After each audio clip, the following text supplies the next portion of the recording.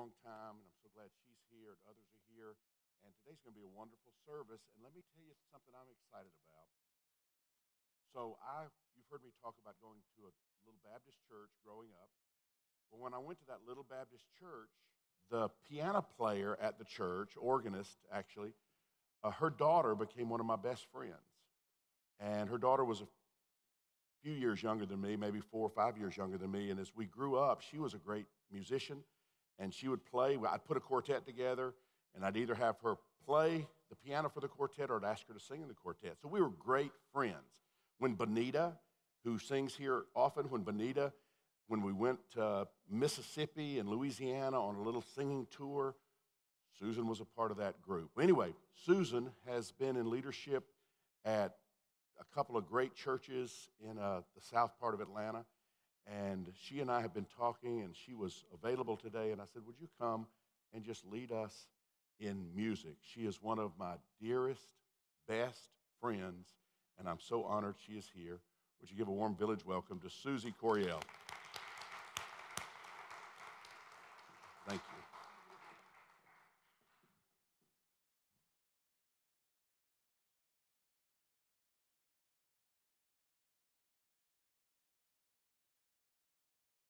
Good morning. There we are. I'm just so honored to be here and just thankful to have been asked. And I've already met some of you guys. You're so warm and welcoming, and I just appreciate that so much. I would like to say a little bit more about what Ray was talking about. Do you consider maybe Ray to be the father of the village church? It was his initial dream and desire for this church. Well, I might be like your great aunt then, because I was literally crawling around on the floors at the first little drugstore in Hellhaven Shopping Center, getting the goop up off the floor and helping paint and all that kind of stuff. So we go back a long ways, but in fact, a bit longer than that, as he was talking about. So I have a little surprise for him. Derek, if you would go ahead and put the little picture up on the, okay. But as he said, I'm a lot younger than he is. That's me down in the corner. But this is back when he had hair. And we've had a lot of good times together, but I am younger than him. Not quite that much younger, but all right. Well, I'm just happy to be here to be able to share this morning. And this is a throwback song to about the second phase of the village church, and I hope you guys will enjoy it.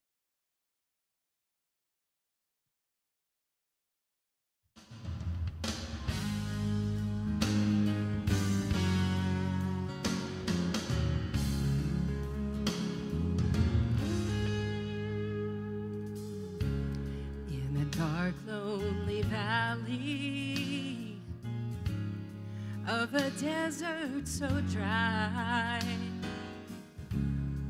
my soul was so thirsty for the water of life, with no real direction. I was lost as could be, but then I met Jesus, and Jesus showed me mountains of mercy and oceans of grace, love and forgiveness, taking away the guilt and the shame, and I traded all my doubts and my fears and every sin I could not erase. Mountains of mercy and oceans of grace.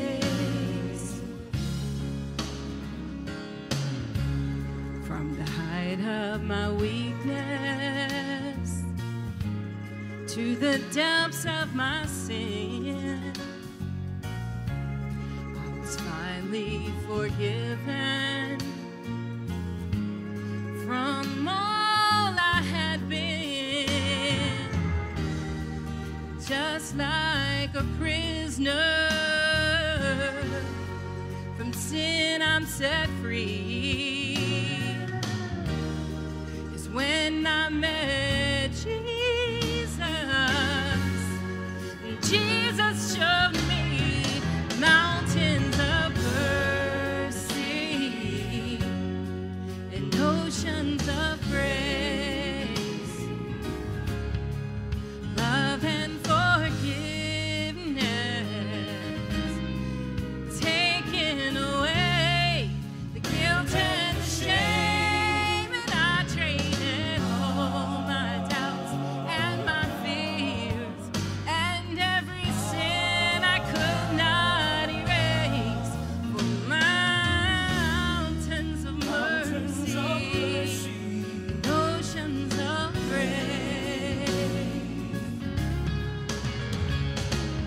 I once was lost, but now I'm found. He lifted me to higher ground. I once was blind,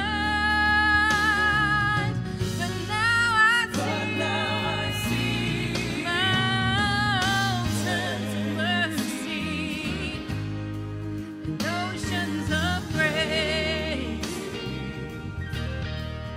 love and forgiveness, taking away guilt and shame. I traded all my doubts and my fears and every sin I could not erase. Mountains of mercy, oceans of grace. And I traded all my doubts and my fears and every sin I could not erase for mountains of mercy, oceans of grace.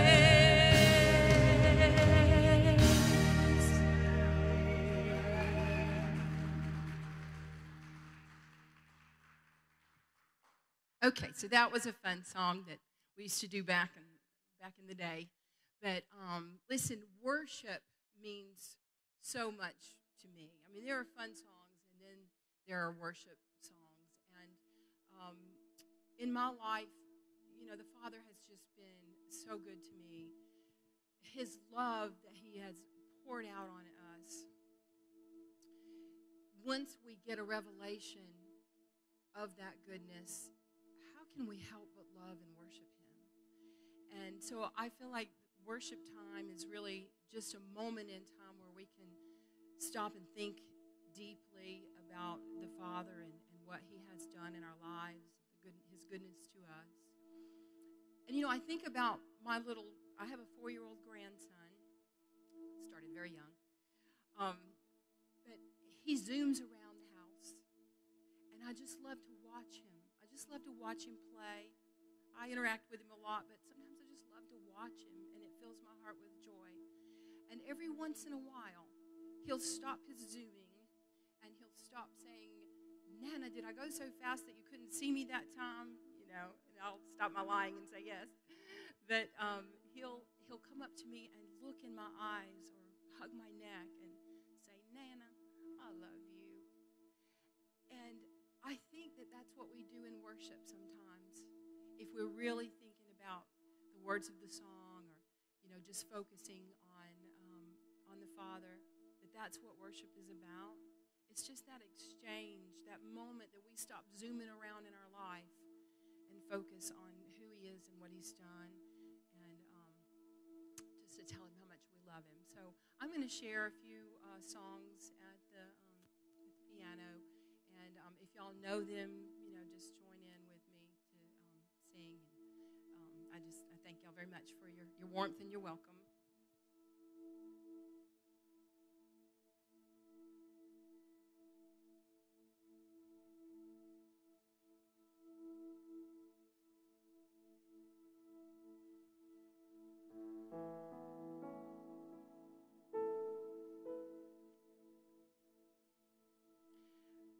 I'm no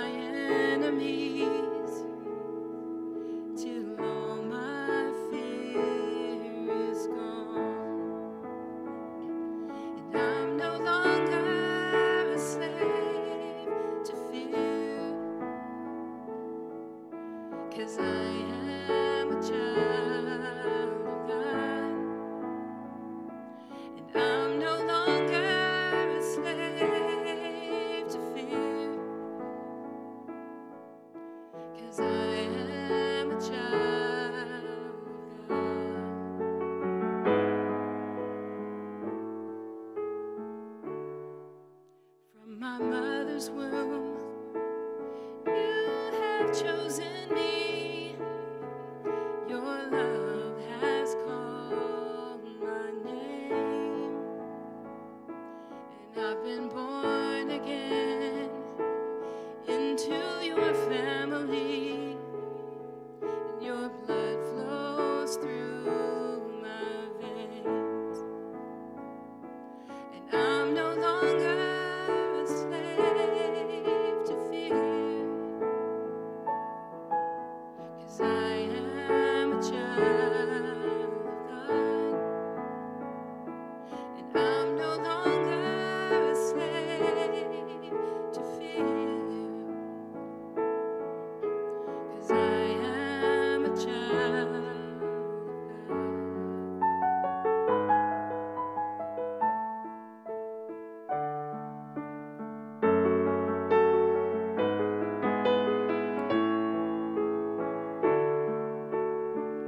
You split the sea so I could walk right through it. You drowned my fears in perfect love. You rescued me so I could stand and sing. I am a child of God. You split the sea so I could walk right through it. You drowned my fears in perfect love. You rescued me so I could stand and sing. I am a child of God.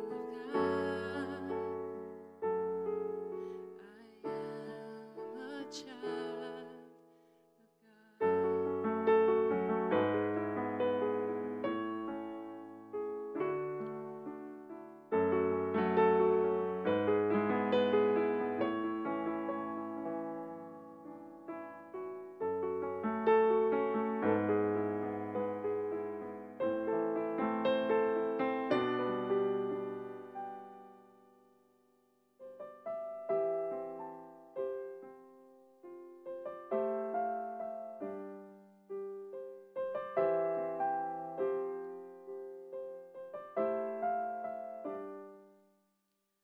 When I lock eyes with you,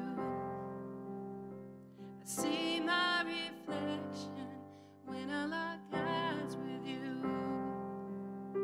I feel your affection. I love to get lost in you, 'cause you're my obsession.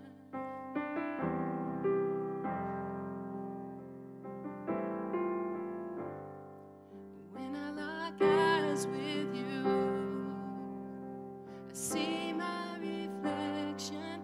When I lock eyes with you, I can feel your affection. I love to get lost in you, 'cause you're my obsession. When I lock eyes with you,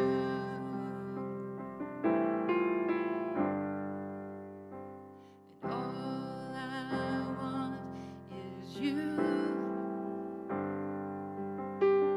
All I need is you. All I see is you, just you.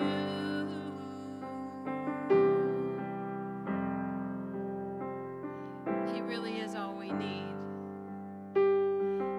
All I want is you. All I need is you. And all I see is you, just you.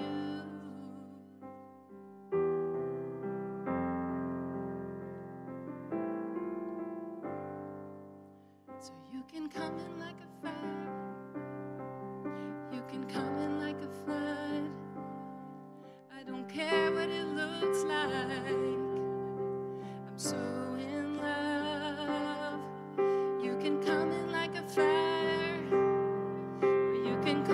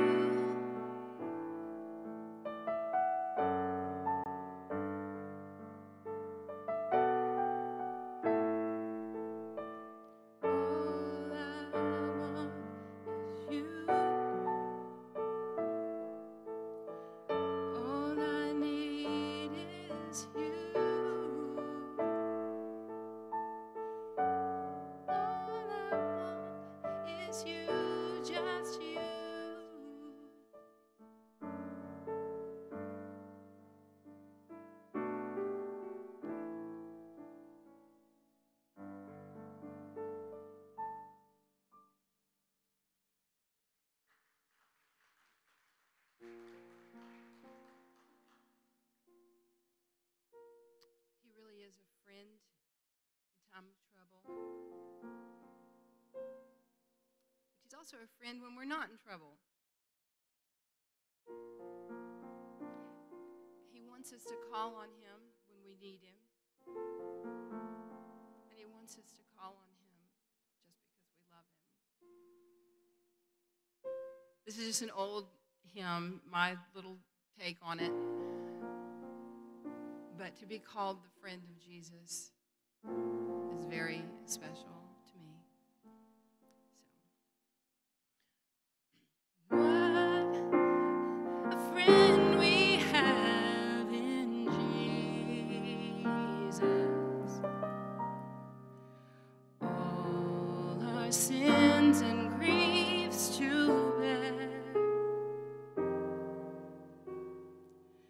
What a privilege to carry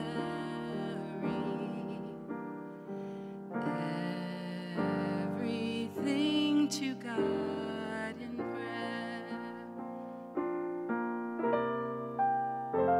Oh, what peace we often forfeit. Oh, what needless pain we bear. All because we do not carry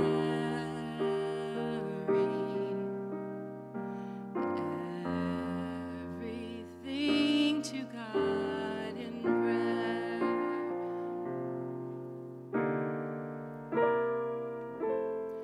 Oh, what peace we often forfeit.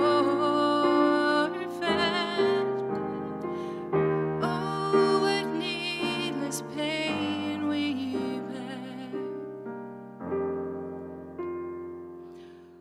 All because we do not carry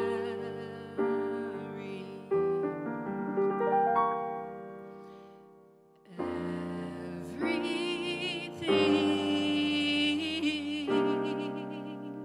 to God in prayer.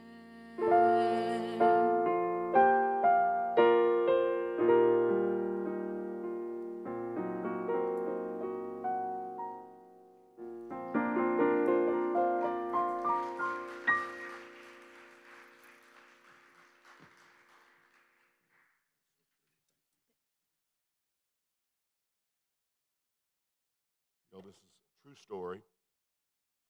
29 years ago, I was setting out to start the village church, and I had located a space, and we had been cleaning madly to make this space okay. We had a little podium about as big as maybe 5 by 5. It wasn't very big at all. A friend of mine made me a little wooden pulpit, and as the day was approaching, I had invited hundreds of people. The shopping center was called Hale Haven, and so anyway, that sounded like hell, kinda, and so I'd use that to try to be funny when I'd invite my friends who didn't go to church. And I said to all in the letters that I sent out, I said, many of you have said that you can't come because the ceiling would cave in if you came to church, but I'm promising you, we had an engineer look at the structure, and it's okay for one time. You can come one time. And so, anyway, all of this work went into that day, and I did not have a musician. And I was saying to Susie along the way, would you please play? Would you please play? And she was at a stage in her life where she was very nervous, and she said, absolutely not. No, I'm not coming. I'm not being a part of it. Just, I'll help you clean up a little bit, but I'm not there. And I said, please, if I can't find somebody, please. And she finally begrudgingly said, if you can't find anybody, I'll do it, but I do not want to do it. So I looked, and I looked, and I ended up calling her at 12 o'clock the night before the first service. And I said, will you will you please play? And she said, I knew you were going to do this. She was mad. I mean, she was like really, really, really mad. It's like, I really tried. And so she played that first Sunday, and then I was on my own, and I found a guitar player, Ethan. I don't know if you remember, but he couldn't play. I mean, he just couldn't play. And so I would sing, which was not great, and he couldn't play, and it was horrible. I mean, it was just horrible for weeks and weeks and weeks. And then we finally got somebody to come, and then about a year later, Susan began to play and lead again, and it was wonderful. But that first Sunday, that was crazy. She just, she was nervous and did not want to be a part of that. Hey, now's the time we just pause, as you know, and we just take a few minutes. If you'd like to participate financially, we give you that opportunity. Those who are watching online, you certainly help with your support. So I just want us to have just a moment of silence as the ways to give will be up on the screen. Of course, if you need to give electronically, you can do it from your phone. If you need to give with a card, you can go to the back. But once you decide how you're going to participate or whether you're going to, then just bow your heads and let's spend some time in silence, just for a couple of moments of silence, okay? So if you'd like to participate with giving, now will be the time. It's on the screen, but if you can, now let's bow our heads, all right?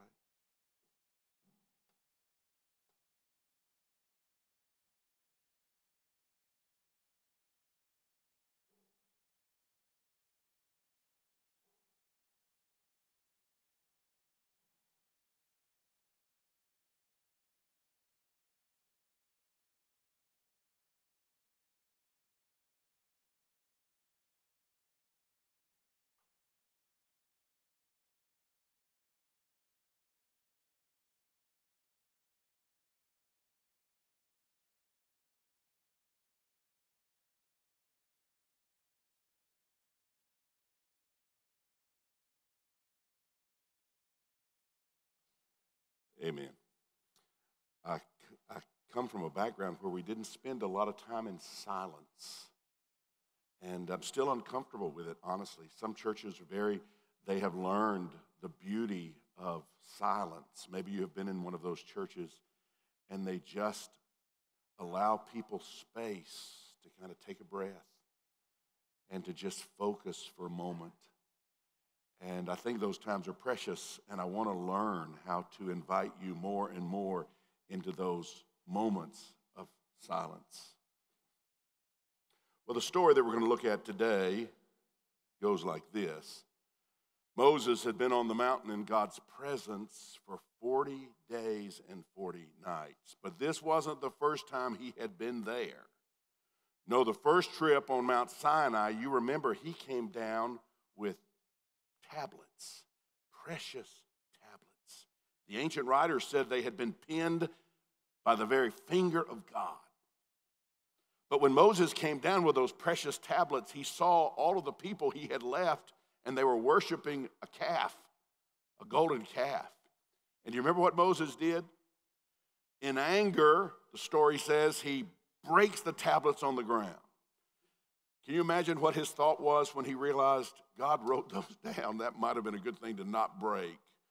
But in the story, he broke those tablets. But this time in the meeting on the mountain, God wasn't writing anything down. Moses, you take notes. And Moses took notes. And Moses brought the new tablets down, the one that Moses wrote, to the people who this time were not worshiping an idol, but they were waiting anxiously to hear from God. I'm reading from Exodus chapter 34, beginning in verse 29. When Moses came down from Mount Sinai with the 2 tablets of the covenant law in his hand, he was not aware that his face was radiant because he had spoken to the Lord. When Aaron, Moses' brother, and all the Israelites saw Moses, his face was radiant, and they were afraid to come near him. Verse 33. When Moses finished speaking to the people, he put a veil over his face. Interesting story. Now I want to go to a New Testament reading, all right? The Apostle Paul picks up that very same story and he is going to do something called midrash. Midrash was what Jewish rabbis did when they would take a scripture from the Old Testament and they would offer commentary on it. It's called midrash. You'll hear that from time to time. So this is Paul offering midrash on the text I just read a moment ago about Moses with his face beaming with the brilliance of his encounter with God and then putting a veil on his face. This is what Paul writes in 2 Corinthians chapter 3, verses 13 and 14 from the paraphrase, the Message. He says, Moses wore a veil so the children of Israel wouldn't notice that the glory was fading away. It was fading away. And they didn't notice. They didn't notice it then, and they don't notice it now. They don't notice that there's nothing left behind the veil. Isn't that a powerful scripture? Paul would continue and say, this is the way of old religion.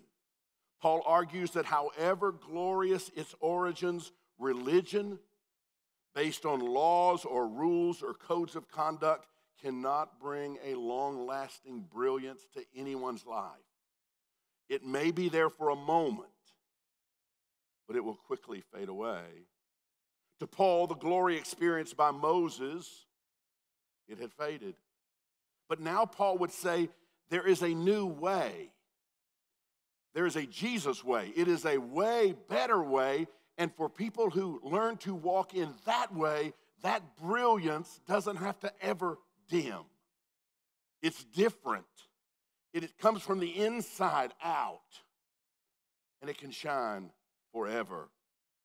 That way, that Spirit of God way, transforms people into vessels overflowing with goodness and love flowing down from the divine. In other words, Paul would say, we can live our lives, we can actually live our lives radiant, beaming, glowing, luminous, incandescent, bright, even brilliant. And the shine in us doesn't have to ever dim. Would you pray with me, please? God, thank you for this day and for this place filled with love and acceptance and beauty and grace. May today be a day for people to discover joy and hope. May today be a day for some to discover the beauty of a chosen spiritual family. May our reading of Scripture this morning become a backdrop for a healthy conversation about life that truly shines. Open our minds and our hearts, O God, to understand your heart. Teach us this day your ways. In Jesus' name, amen. Well, since COVID, since we have kind of come back after COVID, Sunday mornings have been it's been weird for me a little bit. Thank God for those of you who have come, and you've come almost every Sunday. Thank you for that. But it's been like, are people going to come back to church? I know in the suburbs it seems like people have come back, but in the city, are people going to come back? Are they going to come? Are they going to carve time out to come and sit in a room with other people when they can watch it on the internet? Is this the old way and it's not going to ever really be the new way? Should I be thinking of a new way that this ought to work? And then with Susie being here today, I've just been thinking about where I came from and where I'm going, and it's kind of been the backdrop for what I want to share with you today. I want to spend a few minutes talking about what I see as fading glory, or the fading glory of old-time religion, and the emerging glory that shines, that is available to you and to me when we look at the life that we are invited to embrace, the life of Jesus. And my desire as a pastor is never to have built a big group of people just to have a big group of people. My desire as a pastor is for this to be a place where people come from every walk of life and they experience something that is not the old-time religion, but something that is beautiful, that beams from within, that never, ever dims. And so with that as the backdrop, I want you to stay with me. First, I'll give you a little bit of information, kind of how I got here. Had you met me in the 1970s or the 1980s, I would have told you I love the old-time religion. I started attending church when I was 13 years old. My mom and dad were having marital issues, and they decided church would help. And unfortunately, or fortunately, however you look at it, mom and dad ended up getting a divorce, so church didn't help that, but it got me in church.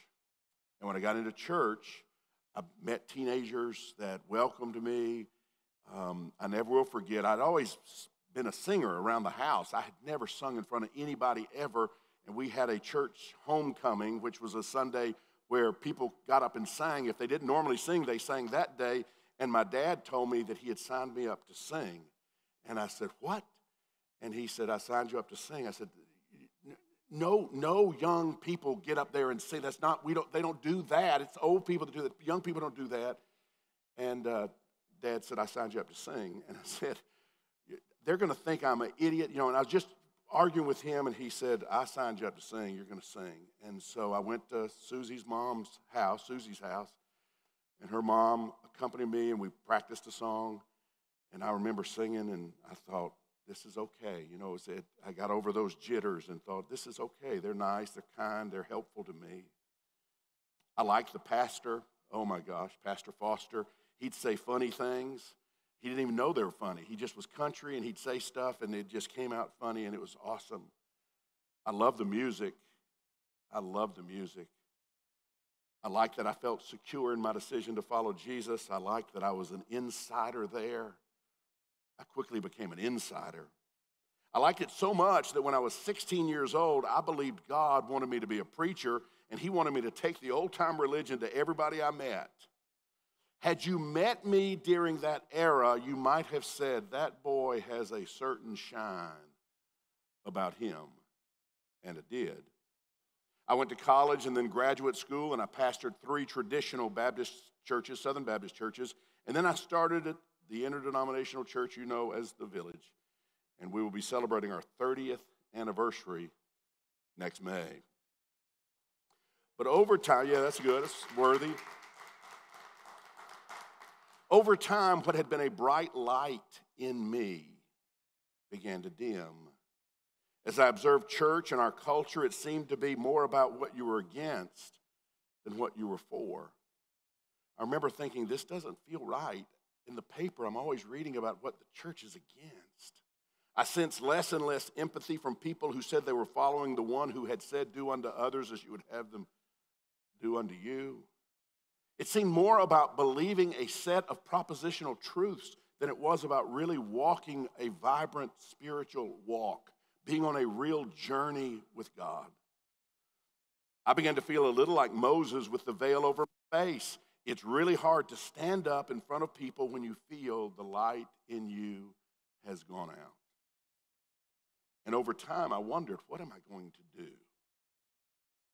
Thankfully, some wonderful people crossed my path. Some personally, I met them. They became my friends. Some just through reading their books. People that you have heard of, Tony and Peggy Campolo, Rob Bell, Brian McLaren, Richard Rohr, a guy named Stan Mitchell. You might have heard of Stan. He'll be here in a couple of weeks. As they spoke about following the path of Jesus, it seemed to resonate deep inside of me. It seemed so real. It didn't seem old. It didn't seem tired. It didn't seem dead. It seemed robust. It was the turning on of a genuine love light in me. Something was different about it. And I'm so glad that there was a beautiful other way. And I'm so glad that that way allowed me to hang on to my belief in God and my love in Jesus that had captured my heart since I was a young kid. But I saw it through slightly different eyes. And that beaming light that had been in me that had dimmed suddenly was back. And I see that it can last forever. What I want to do is I want to spend a few minutes and I want to talk to you about some things I have learned along the journey, the last 15 years especially, about that light that never goes out. And I want that to be the message of our church. Come to the village and discover that light that shines in you that never has to go out. Find out what things are so special that Jesus said, follow me. And if you follow him, these things can be true for you. First thing I'd say is this: a religion that focuses on just believing the right stuff, you lose your radiance if that's the focus. Light from within, it comes when following Jesus really becomes what it's all about. It becomes a following Jesus kind of life. I've talked about this person before. It's a person who used to go to our church, good person, wanted to help people, but she believed that everybody ought to have a certain belief about the Trinity. If you had this belief about the Trinity, you were good. If you did not believe the Trinity the way she understood the Trinity, then you were not good. And so this was her clarion call. It was always about making sure 13-year-old girls understood the Trinity. And I would try to say, I don't think it's about that. You know, early church leaders, after Christ was resurrected, it took them 300 years before they even began to articulate what the Trinity might be. That wasn't a thought in the first century after Christ or the second century after Christ, third century after Christ. They would have these councils where people would come from all over the known world and they would discuss or debate these religious ideas, and then they would formulate what was going to be the opinion, and they would write a creed, and it would be the creed from that council, and that would be one little piece of theology. The most famous council was in Nicaea in 325. It was to resolve the controversy of Arianism, which was a doctrine that held that Christ was divine but was not a created being.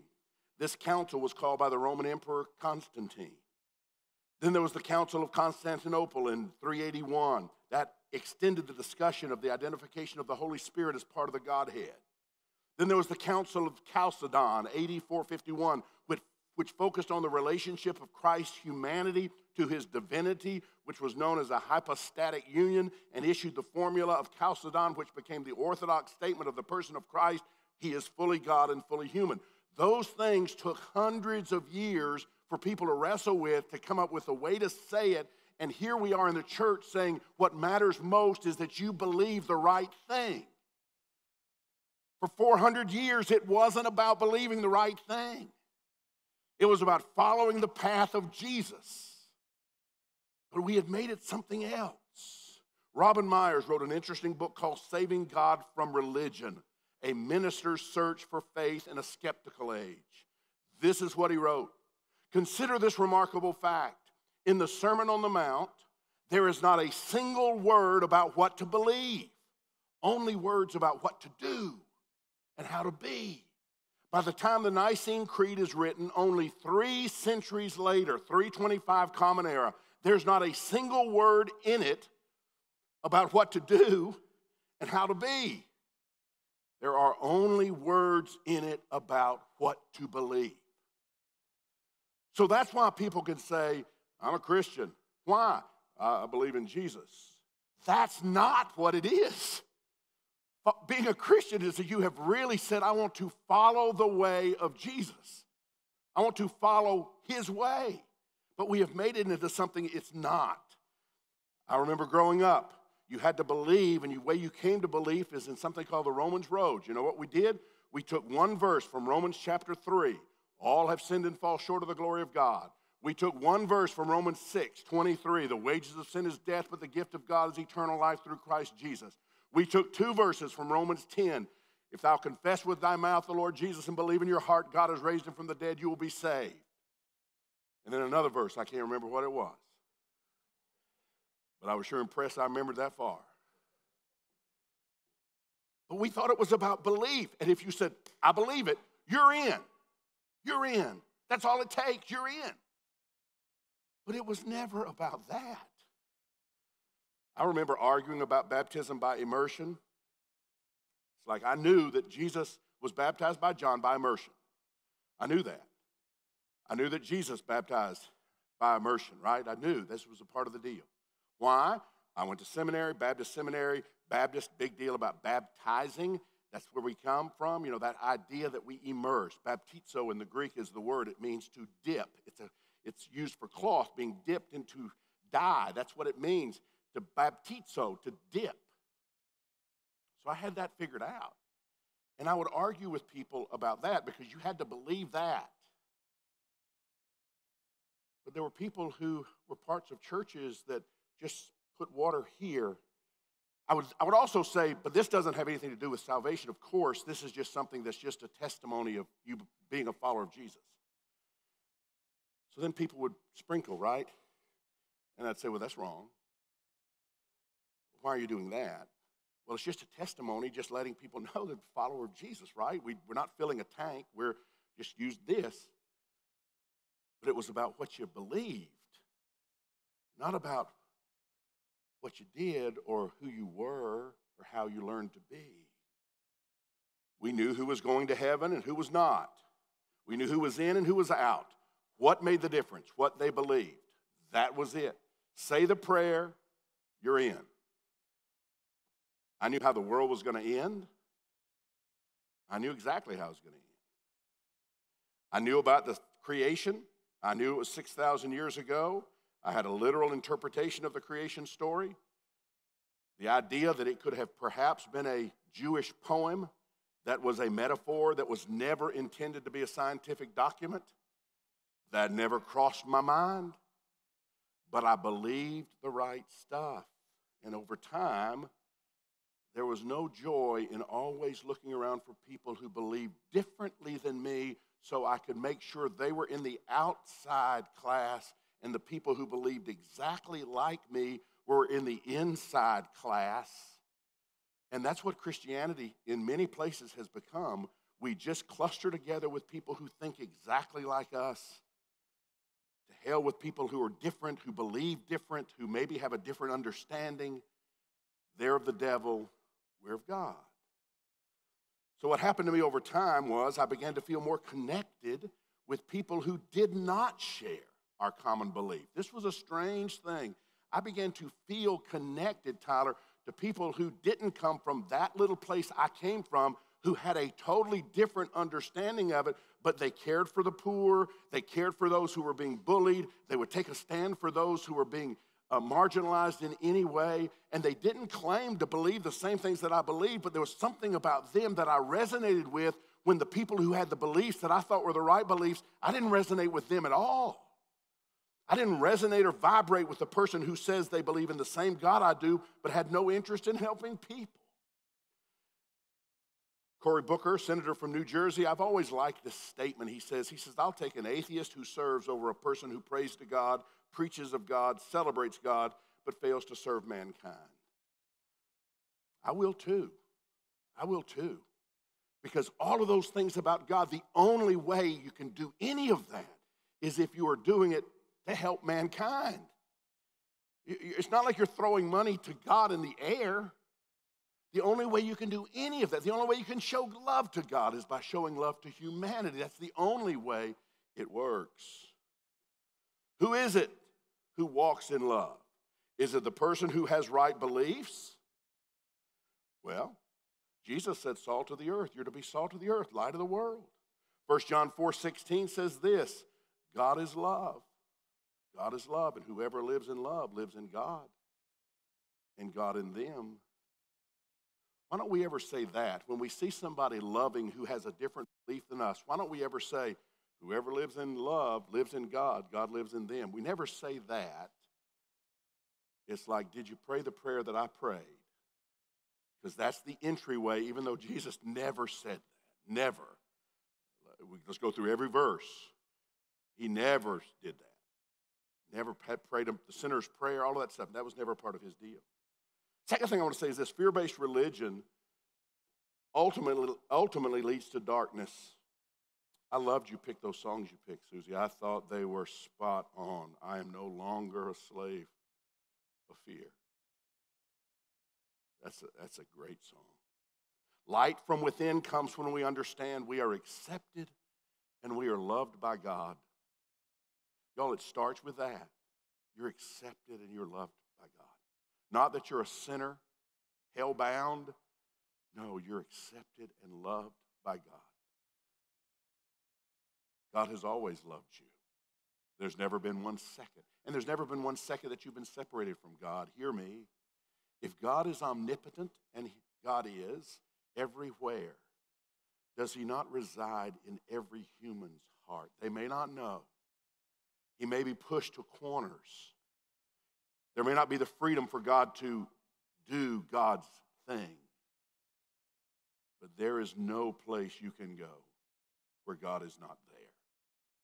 And that means even the deepest depths of your heart. Well, my path was a fear path. I was scared to death of God, and then I was scared to death of my own death. I thought about it all the time. And then I prayed the prayer at church, and that made me not have that fear of my death anymore. But then I was fearful for my friends. I wanted to make sure all my friends prayed the same prayer that I prayed so they would not be afraid the way I had been afraid of the possibilities of death. So I was pretty good at inviting people to church because I was driven by fear. Then I became a preacher, and this is not an exaggeration. I would stay up all Saturday night, worried sick, that maybe I wouldn't say it exactly right. Maybe I wouldn't present the message in the clearest way. Maybe somebody would come and it would be their only opportunity, but old Ray messes it up, and they go out far from God, never find the answer, and end up spending eternity separated from God. I struggled with that most of my early life. Fear. But then it began to click differently for me. This is not on the screen, but you hear me. 1 John 4:18 says this: there is no fear in love. Would you just say that with me? There is no fear in love. Would you say it again with me, please? There is no fear in love. Perfect love drives out fear, because fear has to do with punishment. The one who fears is not made perfect in love. God is love. Perfect love casts out fear. Jesus says, if you've seen me, you've seen the Father. God looks like what you see in me. Jesus said, this is what you do when someone hurts you. You forgive them. Now, why would Jesus say for us to forgive people who hurt us, and then us to preach a message that God doesn't forgive people who hurt God? That began to not make sense to me. If Jesus is the face of God, that didn't make sense. Jesus said you never return evil with evil. No, you return evil with good. Why would God return evil with more evil? Didn't make sense to me. Whenever I even tried to preach that, the light was gone. It was, keep the veil over my face because I am not believing this. But then I began to think about the love of God. And the veil could come down because I believed with everything in me that if God is Trinity and Jesus is the face of God, then the universe is benevolent and God is always on our side. God loves us. God pulls for us. God wants us. He pulls us into a better future. God is always there. I was on a podcast a few years ago. The young man doing the podcast said, well, aren't you afraid of hell? And I said, if by that you mean a burning fire where the majority of people from all history go, where they will burn for eternity, I don't mean for this to sound arrogant, but I cannot see God that way. If you believe that, then when the Jews went from the Holocaust where they were burned up by Hitler, they left those burning fires only to go into eternal fires by God.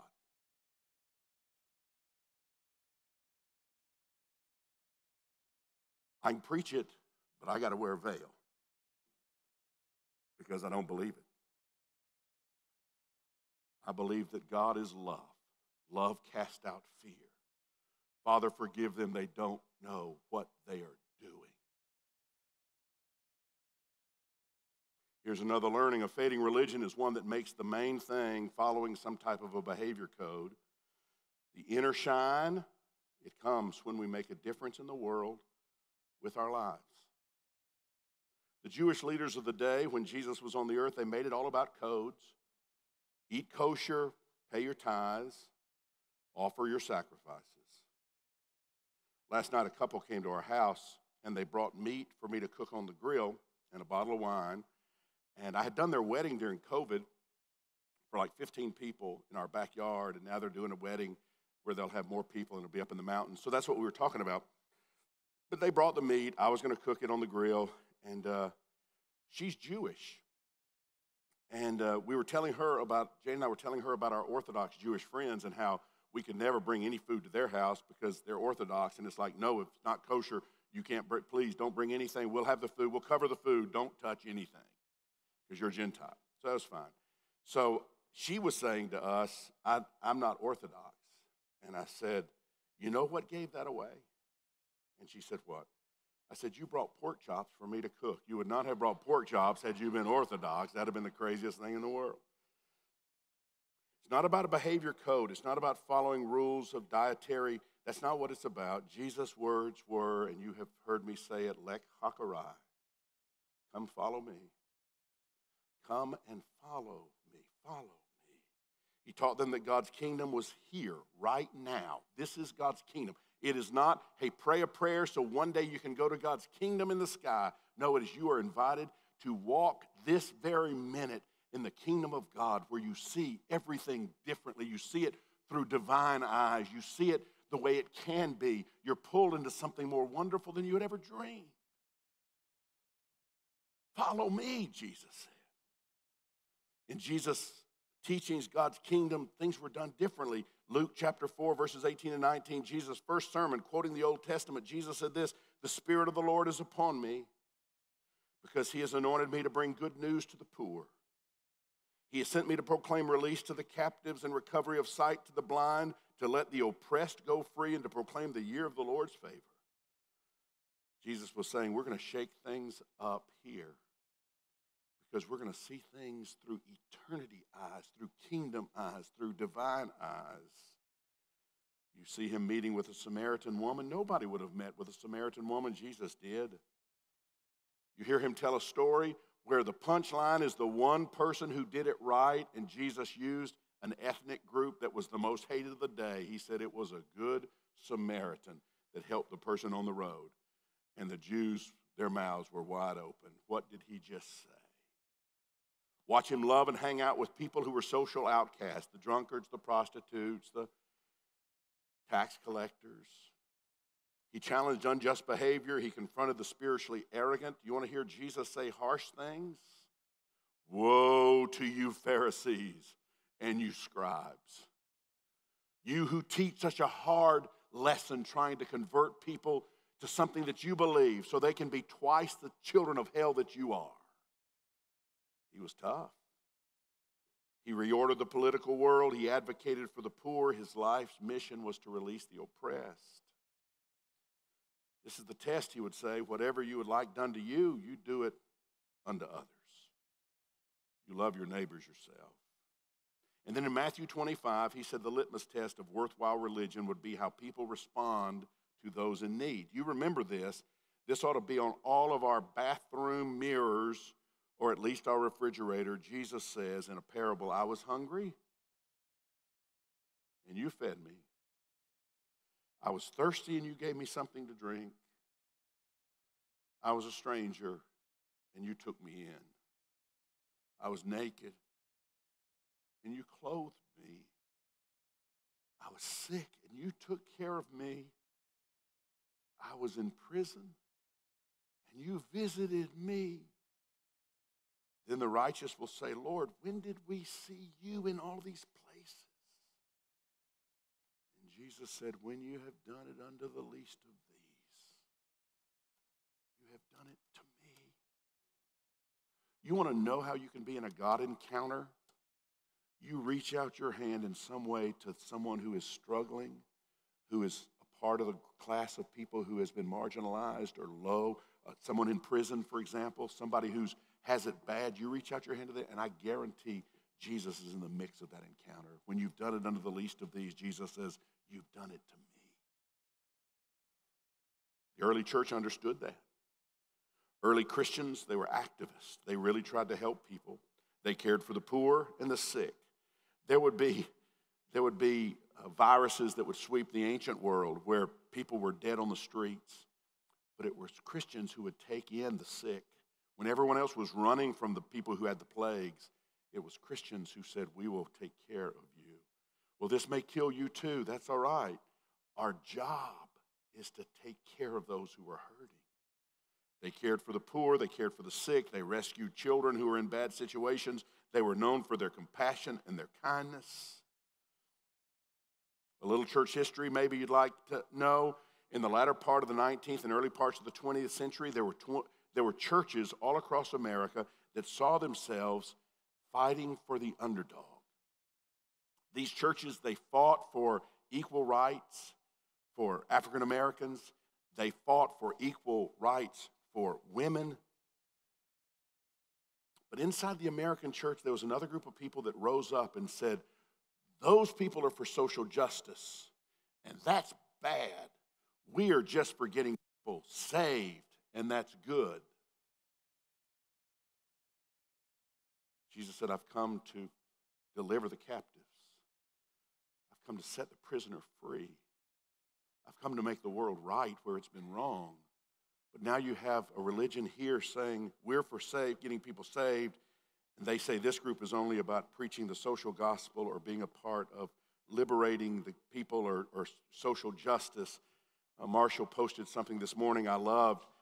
He said, those who say, what is social justice anyway? It sounds to him same ring as the person who said to Jesus, and who is your neighbor? Who is your neighbor? Well, that group over here, they were called fundamentalists. They later became known as evangelicals. It was all about getting people saved. That's all it was, getting people saved, not about following the path of Jesus, fighting for the underdog. It was getting people saved. The thought of fighting for people who were marginalized was not on my radar most of my life. Certainly wasn't on my radar. But then it began to resonate more with me that if I'm on the Jesus path, then I should care for the poor. I mean, the poor. There are over 2,000 verses of Scripture that call upon us to respond to the needs of the poor. There's more verses about responding to the poor than almost any topic in all the Bible. But I would argue about these other topics that I knew, the belief topics, and not think about helping the poor. Crazy how that works. Father Gregory Boyle says this, compassion starts when we stand in awe at what the poor have to carry rather than in judgment at how they carry it. Jane and I tell everybody we see, watch Made on Netflix.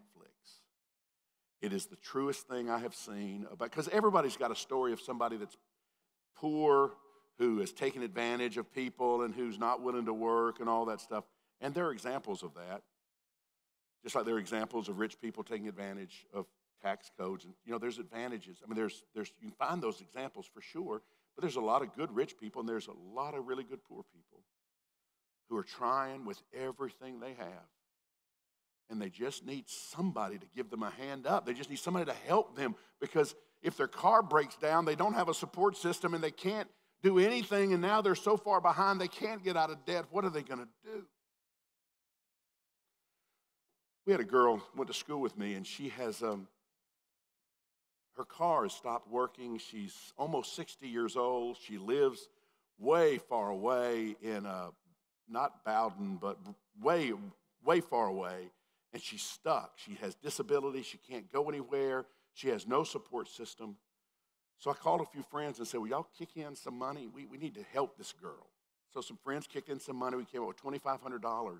You know what I found out about $2,500? It will not buy a good used car today unless you guys know something and have an inside somewhere. I can't even find a good car at an auction for $2,500. What do you do when you're poor? You don't have transportation. You don't have any way to make it. What do you do? So now we're going back to the drawing board. We're going to try to raise some more. Try to figure out, how do you help somebody poor? How do you help them? The thought of fighting for people who are marginalized was not on my radar, but now it is. I love that group of Christians back at the turn of the 1900s, I love that they were fighting for women's rights. You know what? Women have rights now. We say equal in every way, for sure. I believe that. But I can't tell you the number of women who have told me when they sit in meetings, they're not heard. Y'all know what I'm talking about? They're saying stuff and the men are talking over them as if they really don't have anything to say. I believe as followers of Jesus, we fight for women and say, you are at the table. This is your table just as much as any of our tables. Every leadership gift you have, it is honored by us. God made you equal in Christ. The Bible says there's neither Jew nor Gentile, slave nor free, male or female. We are all equal in God. We believe you should fight for the immigrant. That's what Jesus said. The person bullied or locked out of church because of sexual orientation, gender identity, whatever it is, we fight for them. This all took me back to the lessons I learned from my dad, which is you fight for the underdog. That's the only kind of fight that he said he would didn't mind me getting into. As long as you're fighting for the underdog. I put quotes up there on the board of smart people who say smart things. This is a Ray Waters quote. If you find it on the internet said by somebody else, they got this from me, all right? You are never more like God than when you stand up for the underdog and identify with and help alleviate suffering for the poor. That's when you are like God. That's when you are like Christ. That's when you are the most like the divine. Well, I'm taking too long. Jeez, I'm taking too long. Let me just quickly say, I want our church to be a church where we glow. And I believe we'll do that when we do what Susie said just a little while ago, when we learn to worship God with all of our hearts, open ourselves up to God fully, and then we realize it is not about right belief. It is not about right belief. It is about following the path of Jesus. And I believe that message is still so needed. And I believe there needs to be a village church. And I believe this place needs to be filled with people who need to hear the loving message of God who cares for them and wants the best for them and wants them to learn to walk in this healthy life, a life of genuine concern and love for others. I believe it's going to happen. I believe you're going to help make it happen here because you are going to get excited about what is happening in this place. We're going to begin to do some things that we've done in the past. I'm going to ask Jessica if she'll do a book club. I want to start a book club of some type. Jane wants to start the women's ministry back. We want to get some things going because this place needs to be filled with people who need to hear the message of a light that never has to go dim. You with me? Let's pray. God, let's applaud. That's a better way to end. Let's applaud. God, help us take this message to the streets. Help us share the love of God with everyone we meet. Thank you for this good day. We pray this in Jesus' name. Everybody said, amen. Y'all say hello to Susie if you haven't met her yet. You're dismissed, everybody.